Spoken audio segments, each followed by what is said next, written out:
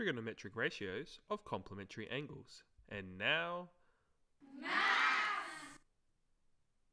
the sine and cosine ratios of complementary angles are related by the following. Sine of A equals cosine of 90 degrees minus A. Cos of A equals the sine of 90 degrees minus A. In the right-angled triangle ABC, angles A and B are complementary. That is, they add up to 90 degrees. So we can see that B equals 90 minus A degrees and A equals 90 minus B degrees. If we look at the sine of angle A, sine is the opposite side divided by the hypotenuse, A over C.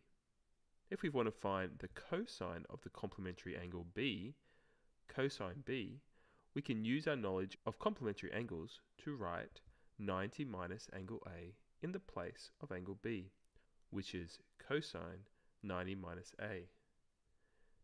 Cosine is adjacent side divided by the hypotenuse, A over C. Therefore, sine of A equals cosine of 90 minus A. Also, cosine A equals sine of 90 minus A. Here's an example.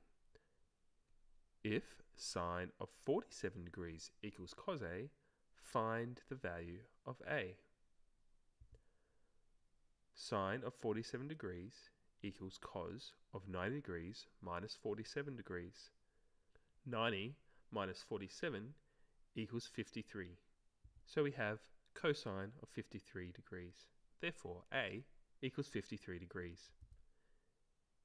In conclusion, because angles A and B in a right-angled triangle are complementary, we can say that sine of angle A is equal to the cosine of its complementary angle, and cosine of A is equal to the sine of the complementary angle.